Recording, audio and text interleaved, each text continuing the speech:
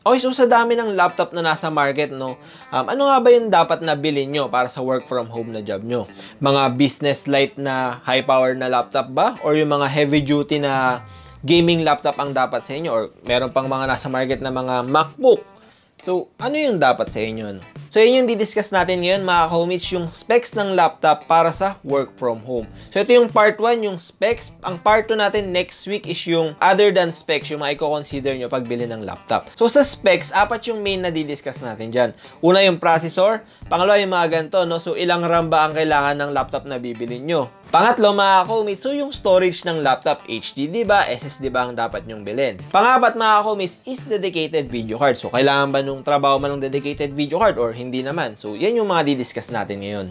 Okay, mga ka-homies, bago pa tayo mag-start, no? So, comment nyo sa comment section natin kung ano bang trabaho na inaayon nyo or kumbaga yung trabaho nyo ngayon na plano nyong pagbilan ng laptop. Para may idea ako and kung may time ako, masagot ko din. Tatry natin na non-techy yung mga terms para maintindihan ng mga beginners. Mga ka-homies, so simulan natin sa isa sa pinakamahalaga na part ng computer and halos ito yung una sa tinitignan. So, number 1 is yung processor na tinatawag. Yan yung mga i3, i5, mga Ryzen 3.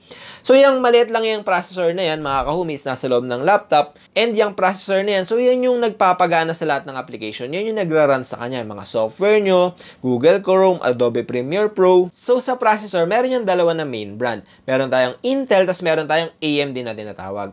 Etong Asus VivoBook natin is Ryzen 7 siya. Ito naman na gaming laptop natin is Intel Core i7 siya. So, sa Intel and AMD, meron niyang parang maraming klase ng processor, no? Pero ang pinaka madalas sa consumer or parang binibenta sa market is ito, no? And ito na rin yung mga recommended ngayon sa online jobs. Sa Intel, meron yan Intel Core i3, i5, saka i7. So, ito nga, i7 nga siya, no? So, sa AMD naman, meron tayong tinatawag na Ryzen 3, Ryzen 5, saka Ryzen 7. So, bawat isang klase ng trabaho makaka-commit sa online jobs is iba yung recommended sa kanila.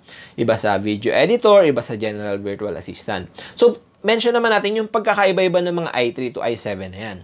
So, simulan natin sa i3, mga ka-commits, saka Ryzen 3. So, yung i3, mga ka-commits, pang basic task lang siya. Yung mga basic na Google Chrome. Kasi pag nag-online jobs, more on Google Chrome jobs yan, mga ka-commits. Yung database ng client mo, mag-i-Skype kayo, mag-i-Slack kayo. Kasi yung mga project management software. More on Google Chrome yun, no? So, yung i3, saka Ryzen 3, para dun yan, mga ka-commits, no? Pang general virtual assistant. Pagkakalam ko sa ESL tutor, so pwede na rin yung i3. Yung mga appointment setter, tas yung mga accountants. So, i3 yung minimum sa inyo, mga ka-homies. Meron din ako makakilala na gumagamit ng Adobe Photoshop na i3 yung gamit nila. Pero light Photoshop lang yan, mga ka-homies. So, ang next naman natin is yung Intel Core i5 saka Ryzen 5. Yung i5, mga ka-homies, pwede na yan sa mga special software or yung parang malalakas kumain ng processor na software like Adobe Premiere Pro, Sony Vegas Pro, yung mga Adobe After Effects, tas mga AutoCAD. So, pwede yung i5 dyan. Basta, pag meron ka nang gagamitin na special software, Adobe, lalo na yung mga Adobe software, tas yung mga nagti-3D modeling, so yan, so i5 ang kailangan nyo dyan. Pero mga ka-commits, pag i5 lang yung kinuha nyo, ano lang yan, parang basic na light video editing lang, yung mga magkakat lang kayo, yung maglalagay lang ng mga text, mga intro, saka mga music. So, basic ano lang yan, basic editing. And pag i5 din, mga ka-commits, more on single na software ka lang, like, kung Adobe Premiere Pro ka, so Premiere Pro ka lang. Pag sinabay mo yung After Effects, baka medyo mahirapan na yung processor mo. So, para kanina yung mga i5, mga ka-homies, no? So, para yan sa mga light video editor, yun nga, pag yung client mo light lang yung papagawa sa'yo, yung mga graphic designer. Tapos, kung ESL tutor yan, parang okay din mag i5 sa inyo para meron pa kayong room. Kasi sa ESL tutor, di ko sure kung pag kasi may special software yung company nyo, then baka mas kailangan ng processor niyan. So, para mas safe kayo, parang mas okay sa inyo mag i5, mga ESL tutor. Mga ka-homies, so punta na tayo sa next, yung Ryzen 7 saka i7. So, Ryzen 7, no? So, more on, yun pa rin yung softwares, pero pwede na siya ng multitasking. Like, Premiere Pro, Adobe Photoshop, tapos Adobe After Effects, sabay-sabay. So, pwede na yan. Kayang-kaya ng mga Ryzen 7 yan, and i7. And sa i7 din, mga ka-homies, so kaya mo na dyan yung mag-heavy video editing, yung maraming effects, mas heavy duty na After Effects, yung mga 3D modeling, mas heavy. So, kaya ng ano yan, mga Ryzen 7 yan. So, para kanina yung Ryzen 7 na yan, saka i7. No? So, technically, lahat ng binanggit ko kanina, General VA, ESL Tutor, so, pwede kayo mag i7. Mas maganda nga mag i7 na rin kayo, no? Or Ryzen 7. Pero ito talaga, is para siya doon sa mga, kumbaga, bago ka pa mag-start, alam mo nang mag-heavy na video editor ka. Yung mga nagti-3D animation, yung mga gumagamit ng, yung mga heavy effects na trabaho. By the way, mga ka-homies, no, kung nag-games kayo pa minsan-minsan, palagay ko naman yung mga i3, i5 is kaya naman nila yung mga regular games lang. Syempre, low setting lang yun. So, ito, nung tinry ko siya sa gaming, yung Ryzen 7, although business laptop to, hindi siya gaming laptop. So, mga Overwatch, mga League of Legends, so, kaya niya naman patakbuhin ng medium settings.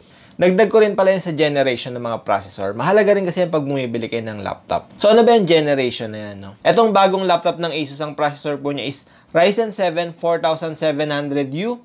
So, yung 4 po sa simula, yun po yung generation niya nung Ryzen. So, 4th generation. Ito namang gaming laptop natin is i7 6700H. So, ang generation niya is yung 6 sa unahan, which is 6th generation. Yung Intel kasi and AMD is gumagawa sila ng bagong processor every year. So, ngayon nga, ang pinaka-latest is itong 4000 series, 4th gen ng Ryzen. Itong 4th generation is ito yung mga ginawa ngayong 2020. Yung 3rd generation or yung 3000 series is yung mga ginawa nung 2019. Same goes sa 2nd generation nung 2018 yun. Dito sa Intel is medyo mas madali siya. So, 6th generation siya. Ito yung mga pinroduce nung 2016. 7th generation nung 2017. Tapos, ang pinaka-latest nila ngayon is yung 10th generation, mga nilabas or ginawa ngayong 2020. So, anong pinagkaiba ng mga generation, no? Sabihin na lang natin para mas madali yung maintindihan na yung laging mas latest version is mas better siya kaysa dun sa former generation niya. 4th generation ng Ryzen is mas better siya kaysa sa 3rd generation, pati sa 2nd generation ng Ryzen. In terms of performance, battery life, tas may mga ibang bagay pa. Another na mahalaga is yung nasa dulo na letter ng laptop. Halimbawa ito, no? Ryzen 7 4700U. Ito naman, i7 6700H. So, U tas H, no? So, bawat bibili nyo po na laptop, meron niyang letter sa dulo nila, no? And iba-iba bawat laptop, no? Merong U, merong H, merong pang K, merong HS, tas iba-iba mga homies, no? Pero yung babanggitin na lang natin dito is yung pinaka-common na letters, which is U saka sa H. So, sa U, mga homies, ang ibig sabihin ng U is ultra low power. Ang H naman is higher performance. So, itong U is good performance pero lower yung power consumption niya. Natry ko siya 5 to 6 hours pag yung normal na Google Chrome jobs lang or yung sa YouTube channel manager na work ko. So, ito naman mga homies is H siya, higher performance pero mas malakas siya mag-consume ng battery. Kaya normally yung mga gaming laptops, tas yun nga yung mga H na pag nagtatapos sa H, is mas mabilis silang malobat. Hindi naman super bilis na mga 2 to 3 hours pa rin naman. Pero may iba pang factor siya na yung mga susunod natin mga homies. So mga homies, pa kami magtanong, no? Kasi ito yung mga mas murang laptop. So paano naman yung Intel Pentium and Intel Celeron? Pagdating sa online jobs is hindi ko na yan may recommend sa inyo. Number 1, yung mga client po sa ibang bansa, nagtatanong na yan kung anong specs ng computer ang gamit natin. Minimum nila, madalas i3 or i5 ang nilalagay nila na requirement. Kumbaga, pag nalaman nilang naka-Intel Celeron ka or Intel Pentium is nag-i-skip na sila or hindi ka nila tinatanggap. Pangalawa mga homies is pag Celeron and Pentium or yung mga lower na end ng AMD, pagdating dun sa actual na trabaho, so babagal kasi yung actual na trabaho, no? Which is, ayun din yung ayaw ni client. Kaya nag-require sila ng minimum na i3 or i5 pagdating sa processor. Celeron and Pentium is mararecommend ko yan para sa mga students na lang, yung magmo-Microsoft Office, tas yung isang Google Chrome lang, kumbaga, pang school lang nila, no? So, dun ko na lang mararecommend dyan. Mga ka-homies, so next naman tayo sa specs na mahalaga, no? So, next natin is yung RAM na tinatawag or memory. So, ito yun, mga ka-homies, no? So, yung maliit na yan. Etong RAM, mga ka-homies, is short-term na storage siya ng mga application. Pero para mas madali nyo maintindihan, sabihin na lang natin na lahat ng i-open yung application dito na software is gagamit siya netong RAM. Mga ka-homies, bawat software, bawat program, iba-iba yung lakas ng paggamit nila sa RAM, no? Merong software na super lakas gumamit ng RAM. Example ng mga software na yan, Adobe Premiere Pro, so malakas gumamit yan. After Effects, malakas din gumamit sa RAM. Google Chrome, mga ka-homies, no? So internet browser lang yan, pero mas dumadami yung tabs nyo sa Chrome nyo. So, mas lumalakas din gumamit sa RAM. So, normally, yung mga laptops is 2 pirasong ganito yung nasa loob nila. And iba-iba rin bawat laptop. Halimbawa, ito is natatanggal yung RAM niya, napapalitan nyo.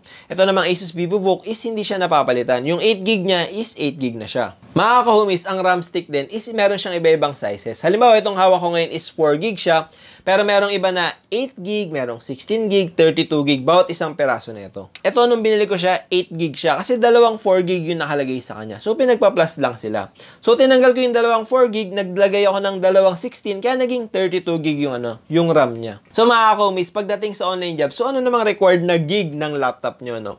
So, online jobs po, ang minimum required na is 8 gig ng RAM. So, kahit general virtual assistant ka pa, ESL tutor, appointment setter, so kahit mga video editor, photo editor is minimum 8 gig. So ito mga ka-homies, personally, itong VivoBook S14, na-try ko siya 8 gig ng RAM, so okay naman na mag-Premiere Pro. Pag 4 gig lang po yung RAM ng laptop nyo, pag nag-Google Chrome na kayo, madalas 3 tabs ka lang, 4 tabs ka lang ng Google Chrome, tas meron ka lang Skype. Minsan maghahanghang na yung laptop nyo, no?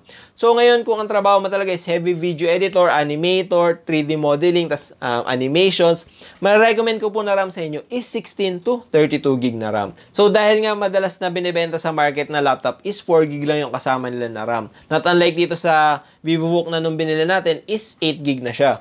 So dahil 4 gig lang, baka isipin nyo na bumili na lang sa Lazada ng memory, tas i-upgrade nyo na lang ng sarili nyo. So, huwag nyo pong gagawin yun mga ka-homies, no? Make sure na kung mag-upgrade kayo ng RAM or memory, is sa authorized service center lang. Kasi pag kayo lang mismo, tas bagong bili yung laptop nyo, mabo-void po yung warranty ng laptop. Diba, itong mga Asus is 2 years warranty sila. Ako mga ka-homies, na-experience ko yan. So, napakahalaga ng warranty ng laptop. Dati, nung 2018, nagka-problema tong Asus ko. Dinala ko sa service center, may pinalitang part, wala akong binayaran kahit magkano dahil sa warranty. Pero mga ka-homies, itanong nyo sa pagbibilan nyo nung laptop, no, kung authorized ba sila or meron ba silang authorized service center para sila na yung magkabit mismo nung pinagbilan nyo ng RAM. Minsan kasi, free installation na pag sa kanila nyo binili yung RAM mo. Basta make sure lang na na yun nga, sa authorized service center lang. So, lalo na pag may warranty pa yung laptop. Mga ka-homies, ito last na lang pagdating sa RAM, no. So, meron pa yung speed na tinatawag bawat RAM. Hindi lang yung 4 gig, 8 gig. So, may speed pa yan. So, 4 gig RAM DDR4, 2,400 MHz. So, 2,400 mga ka-homies, yun yung speed ng RAM na yon. Sa speed ng RAM, merong iba-iba yan. 2,400, 2,666 ata, 3,000, tas 3,400. Pagdating naman niya sa RAM speed is mas mataas lang naman yung RAM speed is mas mabilis lang naman siya kaysa doon sa mas mababa. Sa experience ko naman kahit 2,400 lang karaniwan ng mga RAM speed na laptop na nagamit ko is okay pa rin naman siya. Pero syempre yun nga mas mataas is mas better. Okay mga ka-homies, itong number 3 naman natin na mahalaga pagdating sa specs ng laptop, no? So, storage. So, ito yung mga itsura ng storage mga ka-homies, no? So, nasa loob siya ng laptop. So, mga ka-homies, itong storage is, yun nga, so lalagyan siya, storage. So, dito natin nilalagay yung mga files. Halimbawa, may video file si client mo or meron kang MS Word na file. So, dito natin sila nilalagay sa storage. Pati yung mga software application na ini-install natin is dito rin natin sila ini-install. Kumbaga dito sila nilalagay sa storage. Okay, so ngayon papakita natin yung mga common types ng storage pagdating sa laptop. So ito mga ka-homies is, ito yung tinatawag na HDD. Ito malaki lang siya kasi pang computer talaga siya. Wala ako nung pang laptop. Pero yung pang laptop niya is mas maliit lang yung size niya. Mga gantong size. Pero ganito yung itsura niya. So ito yung tinatawag na HDD or hard disk drive. So, ang next naman natin na storage is SSD or solid state drive, no? So, ito yung itsura niya mga ka-homies. Ito mga ka-homies is M.2 SSD SATA. So, ito medyo pareho tong dalawa. Magkaiba lang sila ng form factor na tinatawag. Kumbaga, yung actual na size, no? Yung physical size niya. So, doon sila nagkaiba, yung form factor. Pero pagdating sa performance, pagkakalam ko is pareho lang naman sila. So, meron pang pangatlo na common type ng storage ng laptop is yung nandito sa natin, sa Asus VivoBook S14. So, ganito rin ang form factor niya. Ganito ang itsura niya. Pero ang tawag sa kanya is M.2 NVMe SSD.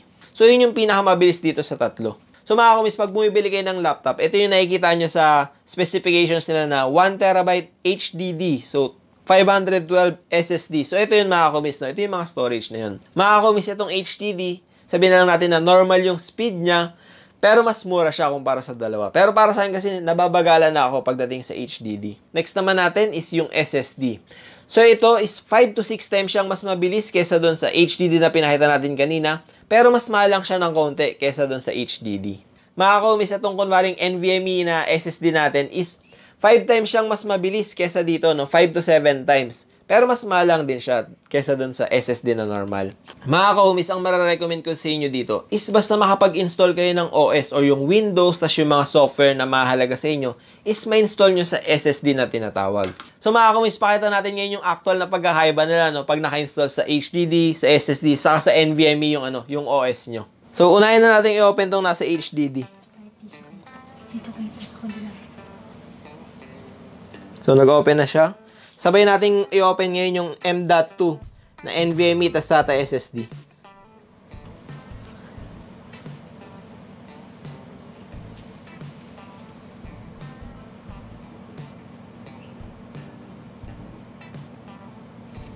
Okay, so nauna to ng kaunti.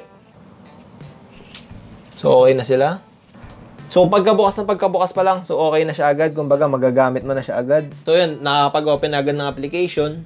So, nasa login screen na siya.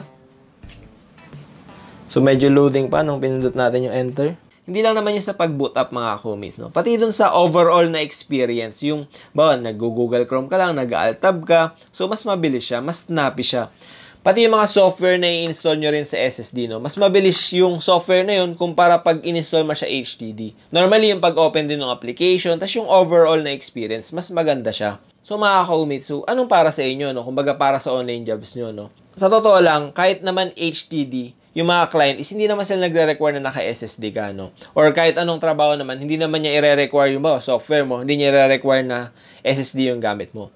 Pero yung overall experience kasi, yung overall na bilis is talagang malayo yung pagkakaiba pag naka-SSD kayo, no? Hindi siya required na naka-SSD, pero ako kasi talagang pag bibili ako ng laptop mga homies or desktop or may magpapabilisahan, lagi kong nire-require pag ako or sila is dapat merong SSD kahit pang OS lang mga homies yung laptop. So pag-usapan naman natin yung magiging parang upgrade ng laptop. Meron kayong napupuso na laptop pero HDD lang yung nakalagay sa kanya.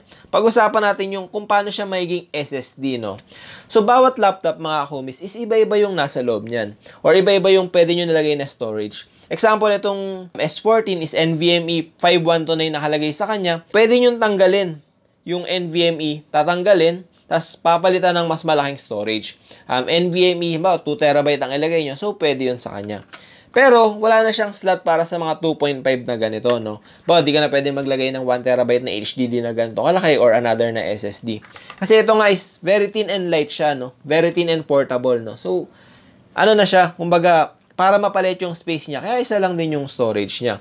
Ito namang gaming laptop natin, so dalawa yung storage nito, no? Nung binili ko siya, meron na siyang 2.5 inch na HDD, tapos meron siyang vacant slot para sa isang M.2 na SSD SATA. So, ang pwedeng gawin pag ganito yung laptop is, pwede mong bilan, kasi minsan wala or minsan naman may nakakabit na. So, pag may nakakabit na, pwedeng tanggalin yun, palitan ng mas malaking storage na M.2 or kung wala pa, so pwede kang bumili ng M.2, so saka ilagay sa kanya. Or pwede rin naman na yung, halimbawa, yung laptop na bibili nyo or yung nabili nyo na is, meron lang sa kanya is 2.5 inch na HDD, so pwedeng tanggalin yung 2.5 inch na yun, then palitan siya ng ganito, no? 2.5 inch din na SATA SSD. Ang nagiging diskarte dyan, bumili ka ng SSD na yun, tig 2,000, 3,000 na 256 lang or 512 yung storage, then pwede na yung pang OS sa software. Tapos yung mga files, yung mga video files, kung video editor kayo, so pwede nyo na siyang ilagay sa sa HDD lang. Gusto nyo naman na from the start pa lang is 512 na NVMe SSD, nga yung pinakamabilis dito sa dalawa na to. So pwede kayong bumili ng mga ng mga laptop na naka NVMe SSD na, or ito nga yung gaya ng Asus S14. Ang last na papaliwanag natin dito is yung graphics card na tinatawag. Especially yung dedicated na graphics card sa mga laptop. So mga komis, meron mga laptop na integrated yung tinatawag, kumbaga kasama na talaga sa kanya. Merong dedicated video card. Kumbaga meron pa siyang separate na video card. Ito, so gaming laptop natin, medyo luma na to, 2016 siya eh. So 950 GTX yung yung video card niya na dedicated. Ang integrated naman ito is Vega 8. Pagdating sa GPU, mga homies, yung dedicated na GPU, nakita kong gamit talaga niyan, is more on gamings talaga siya. Kumbaga, pag nag-games kayo ng high setting, tas yung mga high-end na game. So, doon talaga gumagana yung graphics card, no? Talagang doon siya nagtatrabaho pag nag-gaming. And meron ding certain effects sa Premiere Pro, tapos nga sa After Effects na tumutulong din yung GPU. So, mga ka-homies, sino naman yung mga dapat bumili ng laptop na merong dedicated na video card? Pag ang trabaho nyo po is more on admin tasks, mga general VA, tapos yung mga, yun nga, ESL tutor, accounting, lead generation, is kahit integrated po, is sulit na sa inyo. Kumbaga, okay na sa inyo yung laptop nyo yan.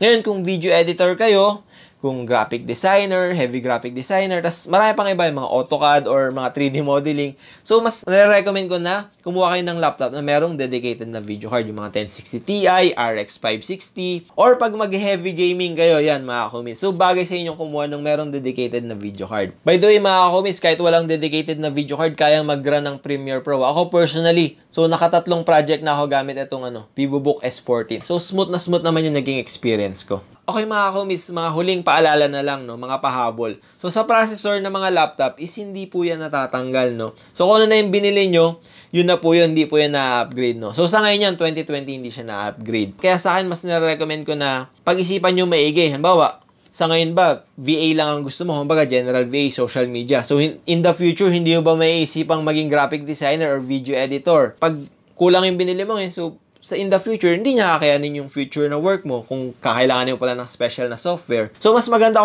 kung afford naman is bumili kayo ng mga higher end na laptop, yung mas sure na makakaya yung mga trabaho na ngayon, saka yung baka pwede mo pang maisip na trabaho in the future. Sa GPU, mga kumis, hindi rin natatanggal na, tapos hindi mo rin malalagyan ng kumbaga sa loob niya. Mga kumis, yung mga pinagsasabi ko sa inyo ngayon is more on software lang, no, yung mga magagawa mo yung trabaho mo. Pero pag bili kasi ng laptop is hindi yun lang, no. May mga ibang consideration pa tayo dyan. Halimbawa, kagaya ko ba kayo na ang gusto is business laptop na light and portable, yung maliit, yung magaang. So, ganyan ba yung gusto nyo na laptop?